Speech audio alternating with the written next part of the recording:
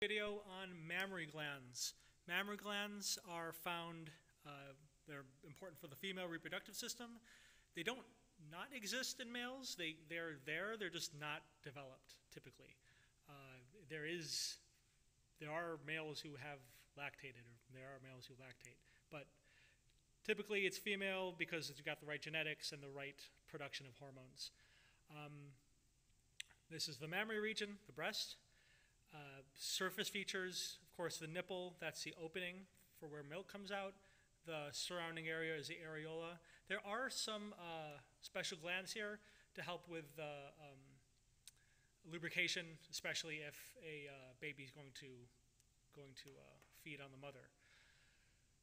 Shown here is a deeper dissection, removing the skin, of course, and we can see the actual mammary gland sitting on top of the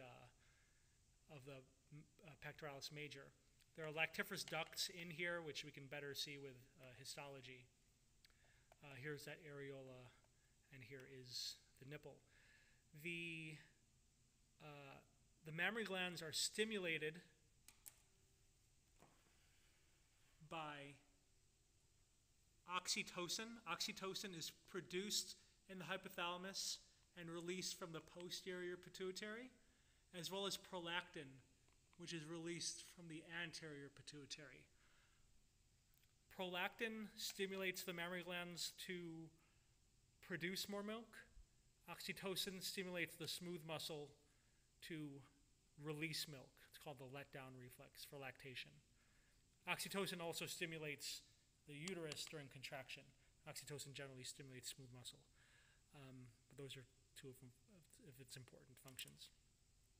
All right, that's what I'd like you to know. Oh, one more thing.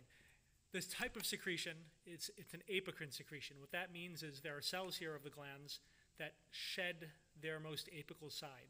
So what milk is, it's a collection of fluids, proteins, and fats because you're shedding pieces of cells. That's what milk is. Fun thought. All right, thanks for watching. Please let me know if you have any questions.